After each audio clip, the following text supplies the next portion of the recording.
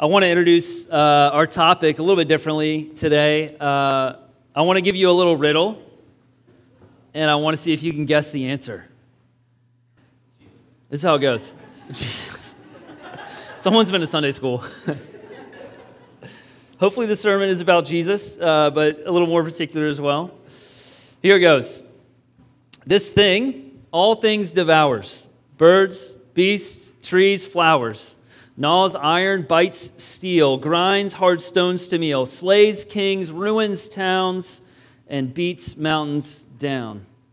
What is it? Time. Who nailed it? Who just nailed it? Sean over there. Lord of the Rings fan over there. No joke.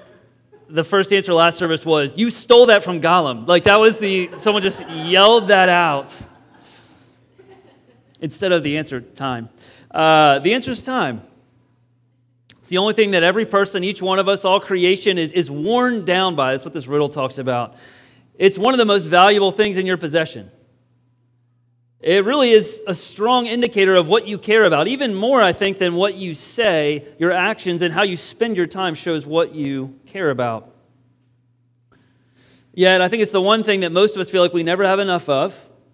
We often find ourselves feeling like we wish we just had an extra hour of the day, that we didn't have to sleep so much as we do. We get agitated when we feel like people are wasting our time, not efficient with our time. You might have felt like this. I felt like this. A lot of people feel like they're victims to the demands on their time, that they're not driving really the car of how their time's being spent, that they're just kind of locked up in the trunk, and all the demands that are coming at them are just driving them in a place they don't want to be necessarily. And man, we live in a world where we get really excited, we get really jazzed about devices, systems, organizational tools that make our life more efficient.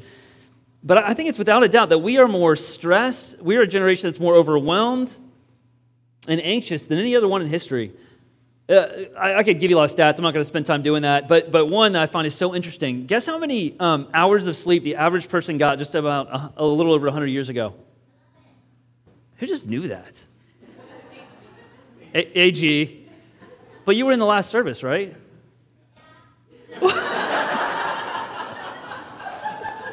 Where are you? Where is she? Is she like down the steps?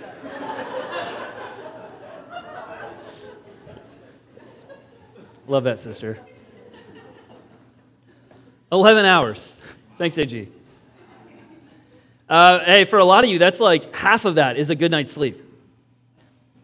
I found it's really rare to come across anyone who says that I am satisfied with both, one, the amount of time I have, and two, that my time is really being used effectively.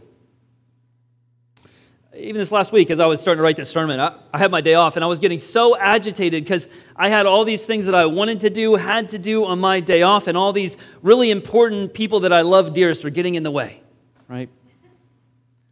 And friends, what I want to show you this morning is that God cares so deeply about how you use your time, and fortunately, He doesn't keep silent about how we should use our time. And that's why God through Paul says about time that we're going to dive into in Ephesians 5:15. He says, "Look carefully then at how you walk." And so in our text this morning, God's going to give us wise and unwise, or wise and foolish ways to spend our time as Christians. And whether you realize it or not, every one of us has priorities and kind of principles that guide how we invest our time, how we spend our time. And my goal and invitation honestly, that's what it's been for me this week and for you this morning, is to just examine, how do I use my time? How do I utilize the precious resource God has given me against these three principles that I think we see here in this text? And just for a minute before we keep moving, we're in a journey through Ephesians, right? Verse by verse. And you cannot understand the context or really the good news, I think, of this verse unless you remember where we're coming from in Ephesians. Remember, Ephesians is one letter. It used to be read just to the church as a whole. And so the first three chapters of Ephesians, if you were with us, these commands in the passage we're with today are all spilling out of an overflow of the first three chapters of Ephesians, the already good news accomplished realities of the gospel. In those first three chapters, Paul says, basically, you guys are spiritual billionaires. You have inherited a blessing. You have every spiritual blessing, is what he says. And he says, these are just some, to list a few that we covered in past weeks. That God has given you every spiritual blessing. God chose you. God redeemed you. God forgave you. God adopted you. God invited you into his work. God is now carrying out his eternal plan through you, through the church, his people. And the invitation before we just start in this today is just to sit in those realities. And if you are in Christ, those things are already bought, paid for in your account, your spiritual account. And it's out of that rest, out of that fortune that we have in Christ, that we follow these commands. This command really is like, this is kind of how, if you're a spiritual billionaire, this is kind of how you roll, right? A couple of weeks ago, we covered walking in love, then walking in purity, walking in light, and now we're going to cover walking in wisdom, namely in light of our time. And so the thing I hope you guys get today, and that I've been getting today, is that we would be a people that walk in greater wisdom with our time. So I'm going to go over 3 principles. I'm going to ask them, though, as questions that I want you to be asking yourself as we go through them. So the first one, this is going to seem kind of obvious, but I'm excited to delve into it. First question is, are you investing your time wisely, or are you spending it unwisely?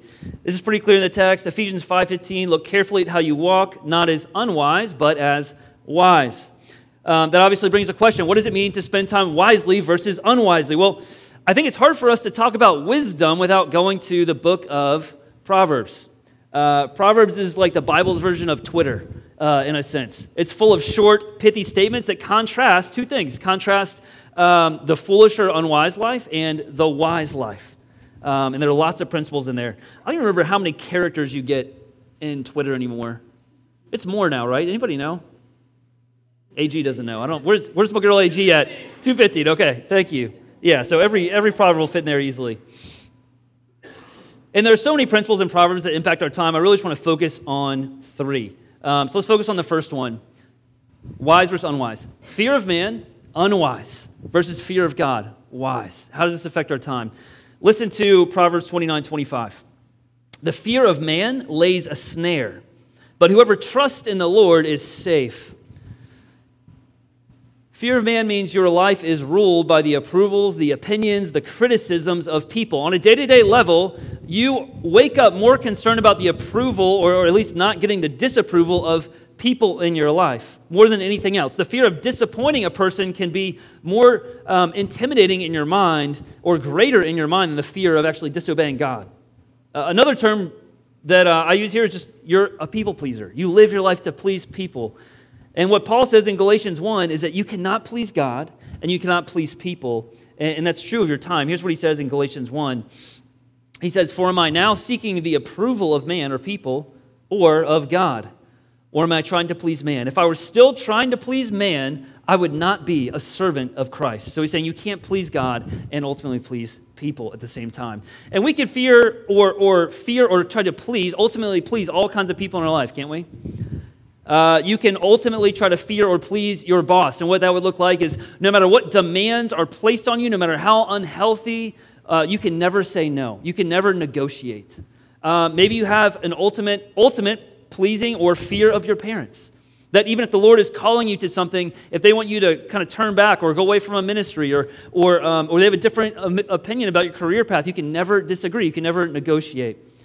Maybe you have a fear of your friends. I don't mean you're like scared of your friends, but you have like 5 things going on in your day. They invite you to something they're doing, and you can't say no because you're afraid you might disappoint. You're afraid they might be displeased. Or maybe you just struggle with fear of man's cousin, FOMO, fear of missing out. I do a lot. And if you have a fear of man when it comes to your time, you are likely overcommitted, you're likely anxious, and your priorities are determined by other people, not you, and especially not the Lord. And so that's unwisdom. That's what lack of wisdom or foolishness with our time. But wisdom, Proverbs 9 says this, the fear of the Lord is the beginning of wisdom. So wisdom starts with fearing the Lord, and the knowledge of the Holy One is insight. That's Proverbs 9:10.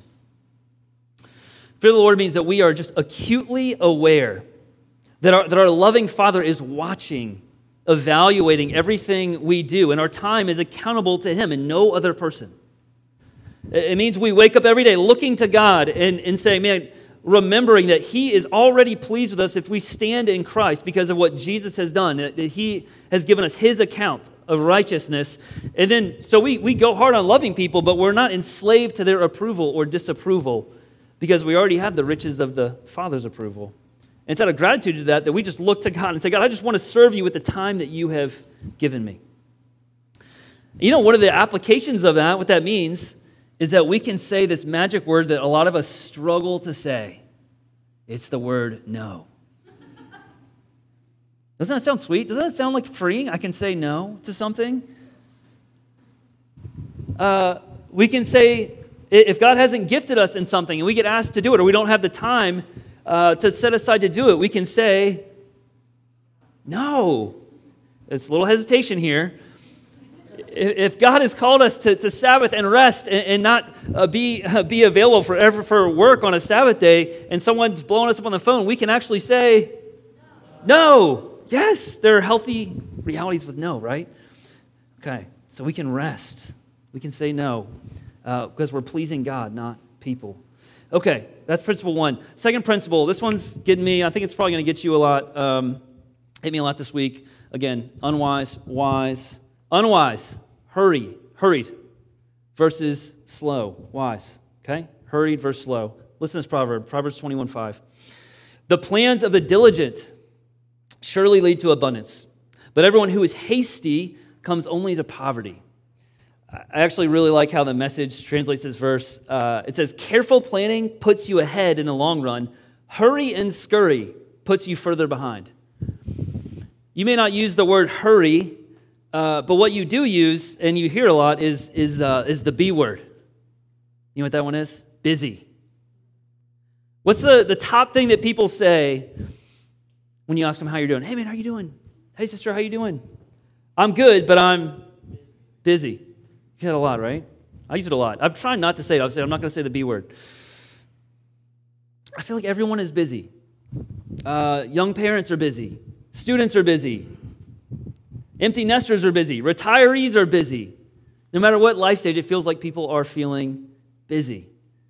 And in a world where we can always be productive and connected, just about every one of us, I think, is addicted to hurry. But there's a big problem with hurry. You will see, in your hurriedness, you will see people as obstacles in the way of your to-do list instead of image bearers to minister to and love. If you're in a hurry, you will react instead of act intentionally. If you're in a hurry, you aren't listening to God. Your head is just down.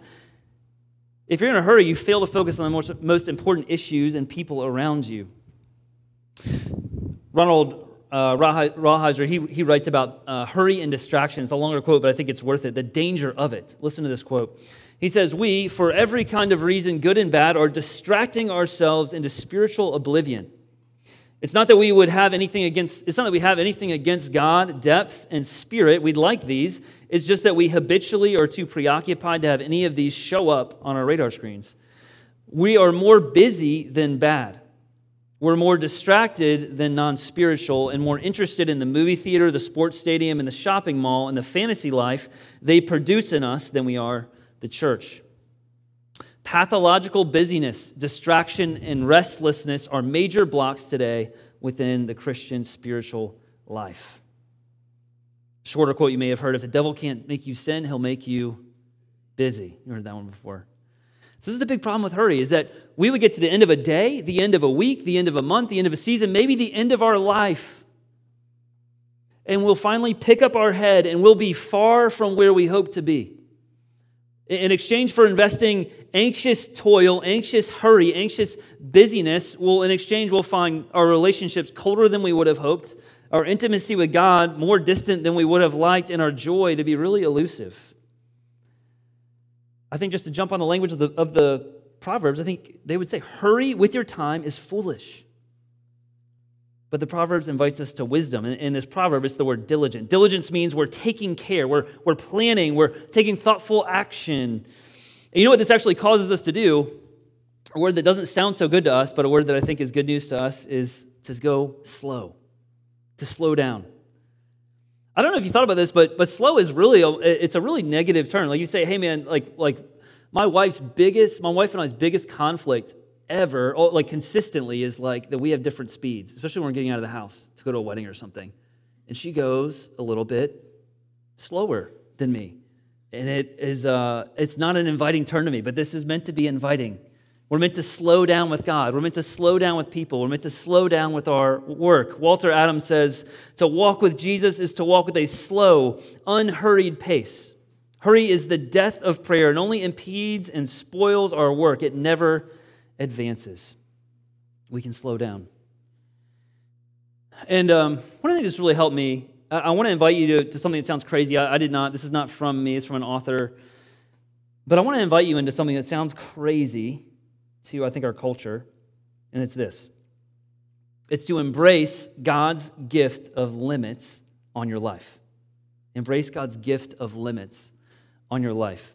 If you think about it, each one of us, we have limits on our life. We have limited energy. We have limits because we have to sleep. We have limits on our social capacity. Some of you, a lot more than others.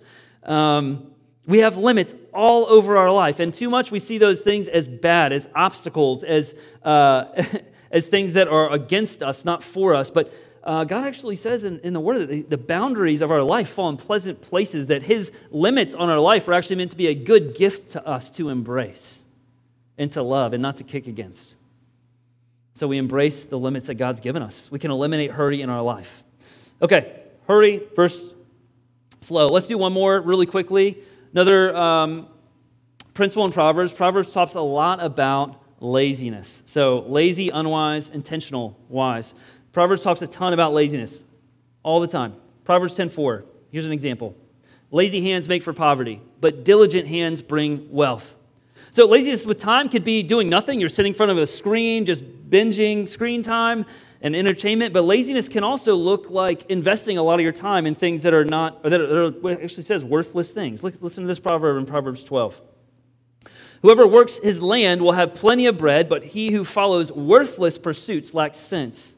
Another proverb shortly after that says that just talking a lot, being constantly just talking but not doing, is actually a form of laziness. So we can be talking a lot, we can be busy with lots of peripheral things in our life, and that still be in the category of laziness. You can mask laziness with busyness. If we're always putting off the important things, kind of for busy piddling around, that can be laziness with your time. And the call of the Proverbs here is intentional work, diligence. It's not calling us to excessive hurriness, but to use our time that blesses us and others in an overflow. And we can look more at the principles of Proverbs, but really I just wanted to look at these three.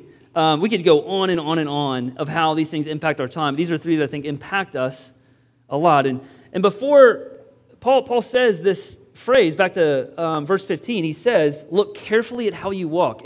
Another word for that, examine yourself. Examine how you're spending your time. A wise person examines their time and how it's being spent. And can I just give you a few just practical applications of how you can do that? I'm going to, just one sentence each. We're not going to go into these. Think of your time like a precious resource like money. What do you do if you want to be responsible with your time? One thing is you look back to see how you're budgeting your time. So looking back at your calendar, how is my time being spent, right? Some of you don't have a calendar. If you're struggling with your time, a calendar might be a great idea. 2, schedule blocks of time. This requires a calendar again that actually line up with God's priorities for your life. We'll talk more about that. And 3, I double dog dare you to do this week. Ask a trusted friend how they are perceiving you spend your time. Hey, does it seem like, am I hurried or do I seem like in the moment? Or do I seem distracted? Does it seem like I'm lazy or a hard worker? Does it seem like I want to please people, or does it seem like I want to fear God with my time? Those are scary questions to ask. Trusted friend, someone that's a believer is going to speak the grace of the gospel into you, but just how are other people seeing your life lived out in your time? And guys, you're going to see this theme as we go through this. We fail at these things all the time, and ultimately it turns us back to Jesus, who walked out wisdom with perfection. Jesus walked in perfect fear of the Lord. He took the wrath of man because he was always pleasing his Father. Jesus walked slowly and intentionally. I love this about Jesus' life. He always seemed like he was not in a hurry, even though he had more demands on his time, I think, than anyone. He stopped to minister to the person in need. He snuck away to spend time with the Father. He never seemed hurried.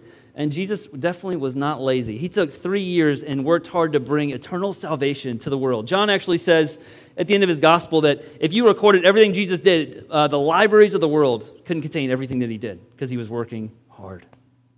So that's first. Are we spending our time wisely or unwisely? Second principle, are you spending your time for the temporary or investing it for eternity? There's a lot packed into verse 16. Listen to verse 16. He says, making the best use of the time because the days are evil. Okay, so first, what does it mean the days are evil? So he's talking about the age of time that we currently live in between. In another place, Paul calls it this present evil age in Galatians 1.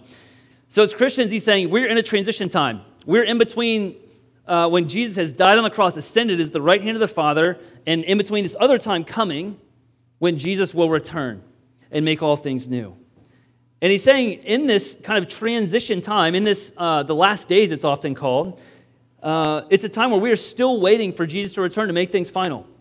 And in this time, Satan is actually allowed to wreak havoc, to see evil spread in the world. And it's often called the last days because it's brief compared to the eternity that we have ahead. I was thinking, I'm doing a lot of wedding ministry right now, and I was thinking, this is just like engagement in a sense.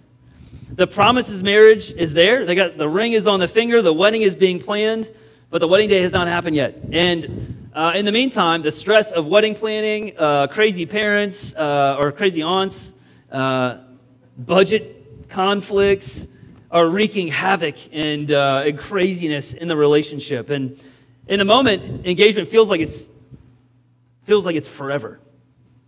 I don't know if we have any engaged couples in here right now. We had a couple in the last one. They're like, I got some amens during it. Because it seems like it can last forever, but it really is a light and momentary thing in the long life of a marriage. And that season is meant to just create a longing for the wedding day, for the marriage. And it's because the days are evil, it's because Satan is still allowed to wreak havoc on the earth, that it means our time does not naturally flow to create good things, to create good purposes. It naturally actually dissipates into meaninglessness and even evil. What is this verse saying? I like to fish. I like to fish in rivers. And I always think about wading upstream when I think about this verse, because it's like the flow of the river is rushing against you. And if I just let myself go, if I just stop putting forth effort, I would just get washed down the river. And for me to get to like this honey hole fishing spot that I'm going to, it takes intentional effort. It's actually hard. I have to try to get there. It takes a lot of intention about where I'm going to go and how I'm going to step. And I really think it's the same way with our time, is that the pressure and momentum of time is pushing against us. That our time, the pressure of time, the momentum of time is more of it to be wasted and not used well for eternity. And Christians cannot relax and take it easier. We will just be swept downstream in a sense. And so Paul's saying, Christians, you cannot relax or take it easy when it comes to how you spend your time. It takes effort and discipline and intentionality. And it's because of that, Paul says, make the best use of your time. I love the word here that Paul uses. This Greek word literally means like buy back, redeem. It's used in Galatians 3:13 like this: Christ redeemed us from the curse of the law by becoming a curse for us. It's the same word.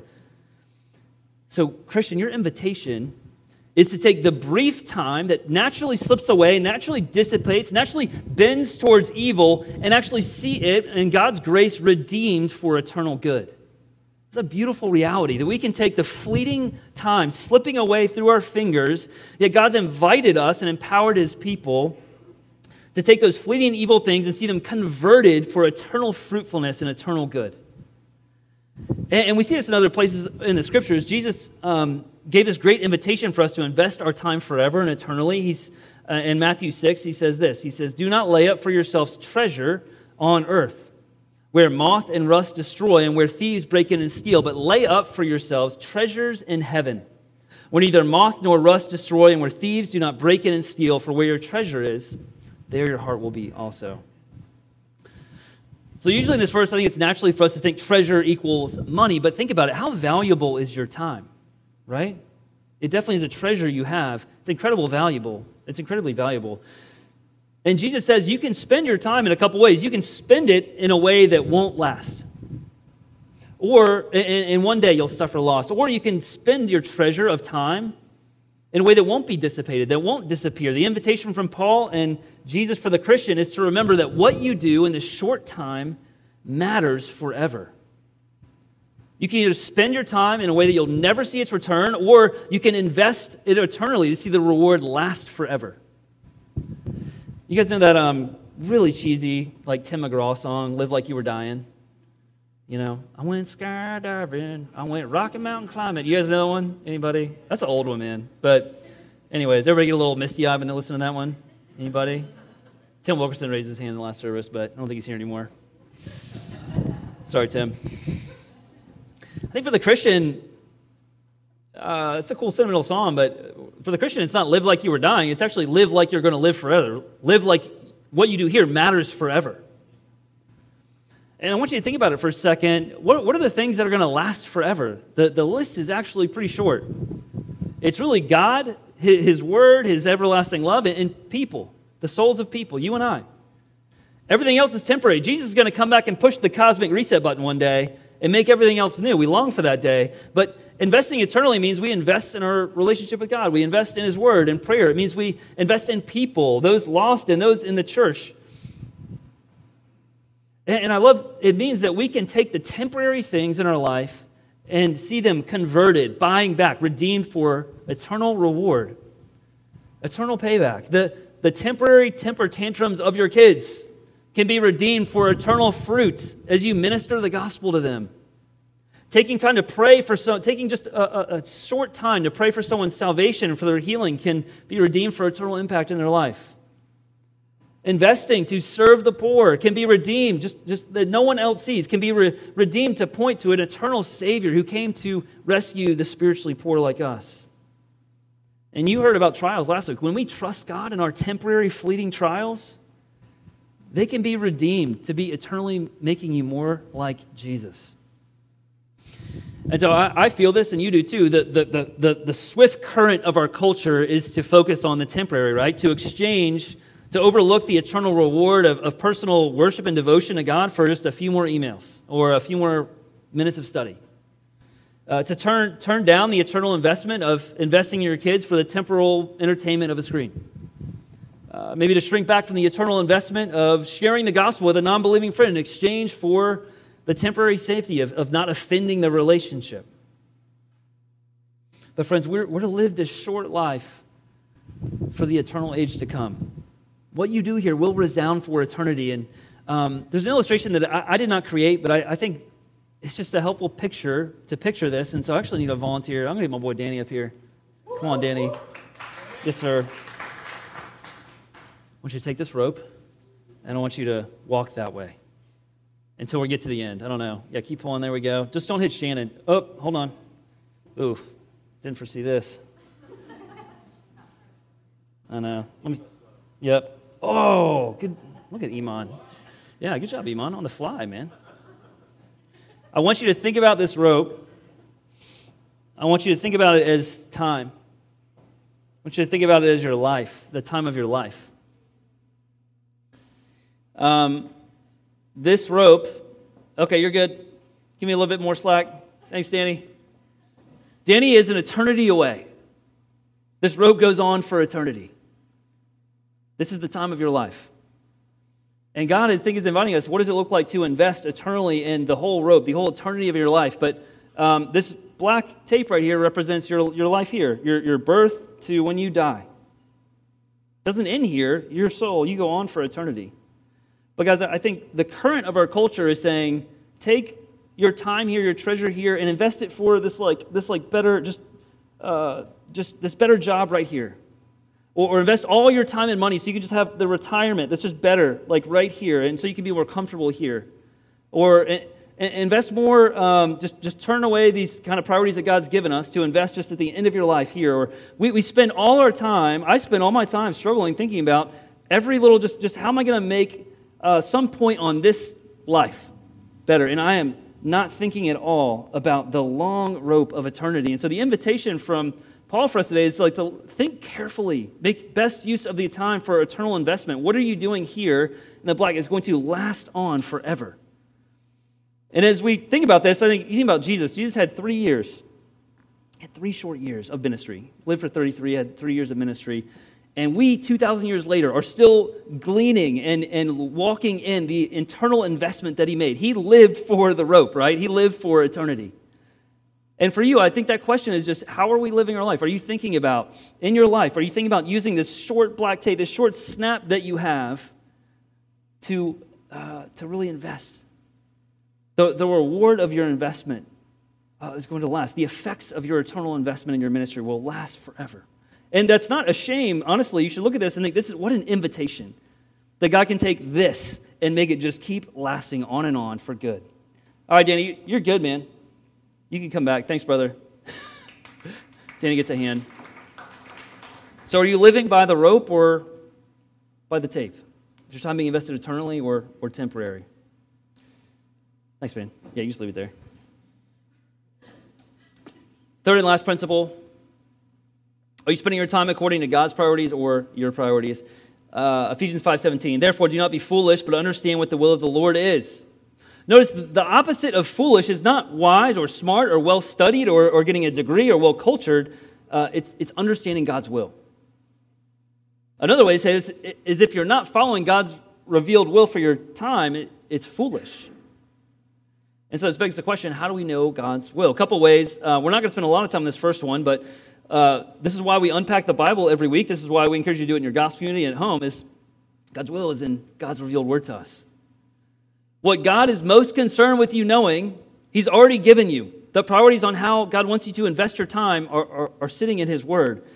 You might not find out what grad program you're supposed to go to, if you should marry Steve or not, or what career you should change to, but you'll find the most important priorities that God wants you to spend your time. How to love God, how to spend time with Him, how to know His word, how to love people, our brothers and sisters in the church, how to love the overlooked and the helpless, to love the lost who are far from God, how to pursue righteousness and holiness with your time, being on mission, working hard, Sabbathing well. There are so many things on and on that we have in His word. But I want to look at the second way that we know God's will, and it's in the text, is the Spirit of God in us. So look at verse 18. Paul says, do not get drunk on wine, for that is debauchery, but be filled with the Spirit. So for a lot of people, this is like the proof text for don't get drunk. And in a sense, yeah, it is. You should not get drunk. The Bible teaches that. But I think Paul is not trying to focus on alcohol. I think he's actually trying to focus on who the Spirit of God is. And what it looks like for the Christian to be filled with the Spirit of God. So think about this comparison for a minute. When you get drunk, which I know none of you have experience with, so I'll share with you to inform you, you have an outside substance come into you, enter your body that influences you to do things, influences, even empowers you to do things that you would not do without it. I was in a fraternity in college. We would have social functions with a sorority, and there were dry events and wet events. And the dry events, guess what happened? It was like a middle school dance. Guys were like up against the wall, no dancing, no talking to the opposite sex. But if you gave guys a few beers, it would change. They'd be under the influence of alcohol, and so they would be like Michael Jackson on the dance floor. They had confidence talking to women. All of a sudden it changed. And Paul's saying that this is kind of the comparison he's making, is that when we are influenced, when we are filled with God's Spirit, the very person, the third person of the Trinity, the Spirit of God is an outside entity, an outside person really, that enters and influences and empowers the Christian to do things that you would not be able to do without Him. And man, the Spirit has much more power, much more good influence for us than a fraternity guy and a couple drinks. But Paul says, to what end? What priority should we have if we're under the influence of the Spirit? And I think these are some evidences we see in verses 19 to 21. Listen to this, verses 19 to 21. This is evidence of the Spirit of God filling us. He says, we'll address one another in psalms and hymns and spiritual songs, singing and making melody to the Lord with your heart, giving thanks always and everything to God the Father in the name of Lord Jesus Christ, submitting to one another out of reverence for Christ. So in short, he's saying the Spirit influences us to heavily prioritize relationships, namely in the church. In fact, this verse is actually framing up a long section in which we're going to devote about 4 sermons to in the coming weeks about Spirit-filled relationships. If we're filled with the Spirit, it's going to affect how we view marriage, how we view parenting, how we view a boss and employee relationship, and even singleness. And so we'll have those in the coming weeks. But for now, I want to look at what these direct verses instruct us on. Look at verse 19. It says, it says we're going to encourage one another. We're going to point each other back to Christ. And so we're filled with the Spirit. We pray for one another when we're discouraged. If we're filled with the Spirit, we take time to remind one another of who you are in Christ that we often forget. Verse 19 and 20 say we're going to devote time to worshiping together. We'll be here gathering together. We'll be a part of a gospel community regularly. We're going to be on mission together. We have a shared mission and worship together. We're going to pray together. And verse 21 says we're going to devote our time submitting to one another. That means we're going to serve one another's needs above our own. We do this a lot. You see people, you might give away your whole day or half a day to help someone move. That's like an MO. I was thinking recently this week about Priscilla, who gives away her time to patch up and make clothes for people, including me. Thanks, Priscilla.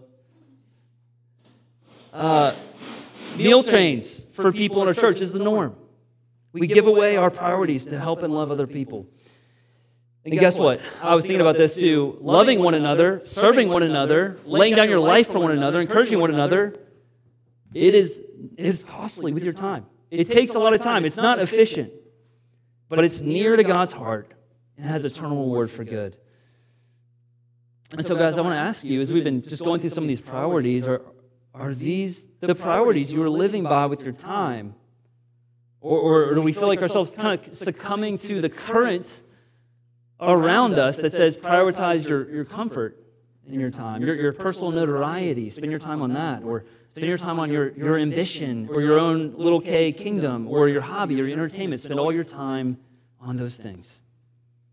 And friends, even in that, we know that we need to cast our eyes to Jesus, who perfectly invested his time according to God's priorities. He set aside his comfort.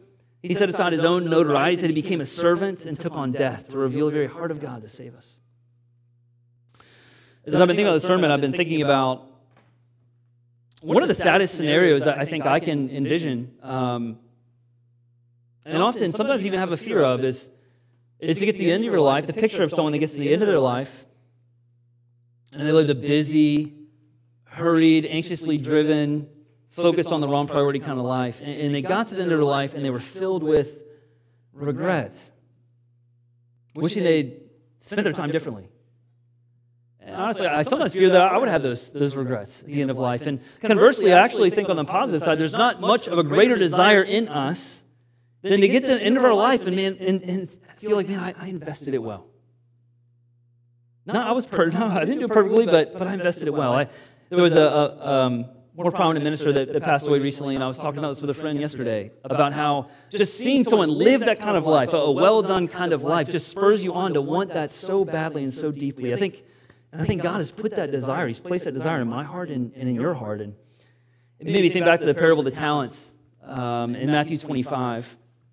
And in the parable, the master gives treasure to a servant, 3 servants. And they're encouraged to invest it and to multiply it.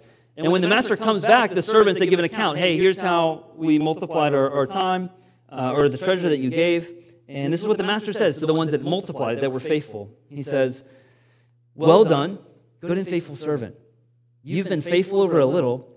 I will set you over much. Enter into the joy of your master. Friends, one of the biggest treasures God's given you to invest in is your time. It is a stewardship. And you know one of the biggest things with a stewardship? It means your time is not yours. It's actually His. He's given it to you, a brief time to invest.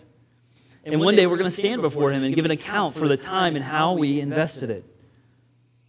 And I don't know about you, but man, I hear these words in the parable, and that just, something leaps in my heart to want to hear these words from Jesus, right? These words of, well done, good and faithful servant, good and faithful son, good and faithful daughter. You've been faithful over a little, I'll set you over much. Enter into the joy of your master. I want to ask you, if you feel like that day were today, that your life ended today, and you were giving an account for how you have been spending your time, how do you think Jesus would respond to you if you were giving an account to how you're spending your treasure of time? Would you have any regrets? Would you have any conviction? Now I want to be really careful here. In Christ, there is no condemnation. We don't go to Jesus and say, hey, I spent my time like you said, and so let me into heaven. I can be in a relationship with you. It's no, we stand fully on the righteousness of Christ. And our foolishness, our selfishness, our people-pleasing, our idolization of comfort, the things that we struggle with through our time are paid for at the cross. But also, I want to give some room for conviction, because this isn't something God wants from you. He wants to use you for eternal impact, right? We can let that conviction fuel the change, because it's in Christ we have everything to grow. We have everything in Christ that we need to grow in wisdom with our time. Jesus is the foundation of wisdom, and He lives in you. Colossians says, in Jesus Christ, in whom are hidden all the treasures of wisdom and knowledge. It all resides in Him, and you have Him. Jesus is the God of eternity who has secured eternal life for us. He secured that white robe for us to live in Him. And Jesus, it says in Corinthians, has given us the very mind of Christ because we have His Spirit. We have the mind of God. So you can know God's will. You can know His priorities. And you know His people to work it out together. And so, friends, let's consider our priorities. Let's consider how we're spending our time. Wisely or unwisely, temporally or eternally, God's priorities or our priorities. And let's commit to stir one another up as we invest our time for our King. Let's pray.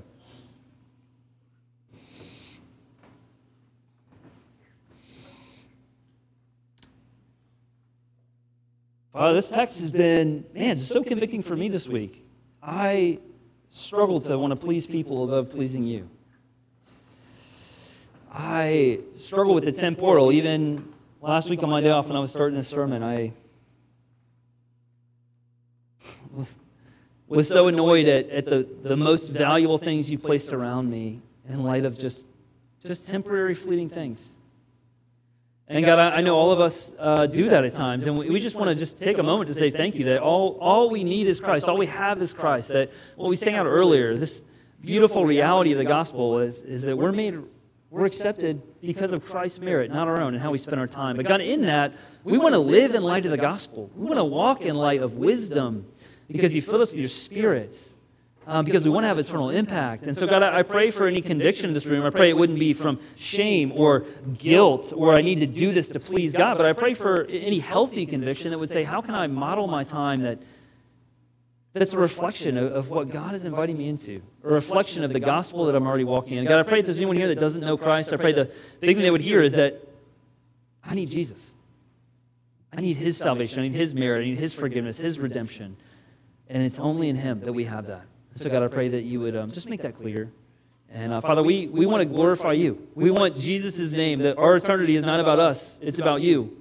The picture and beauty of eternity is about every tribe and tongue and nation gathered around the throne, worshiping King Jesus. And so, God, all this is meant to be for Your glory and Your fame, not our own. God, let our time here be leveraged, redeemed, utilized for greater glory and fame and worship of the King of Kings. And it's in His name we pray. Amen.